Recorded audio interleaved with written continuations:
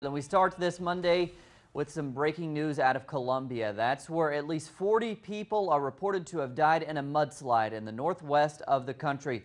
Now, local authorities in Salgar say heavy rains caused a river to bust its banks there, bringing trees and mud crashing down on the town.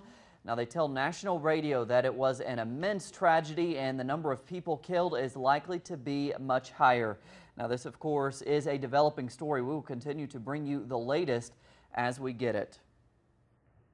And we stay in Colombia. In a historic agreement, delegations from the Colombian government, FARC rebels, and ELN guerrillas have announced a roadmap to begin demining the nation's countryside.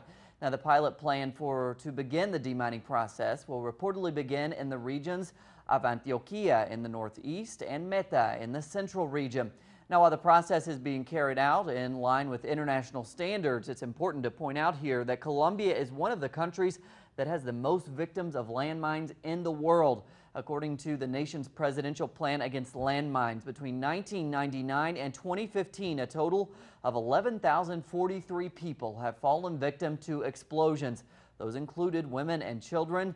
The issue has turned the fear of being affected by landmine and other unexploded arms into a daily reality for many of the region's campesinos.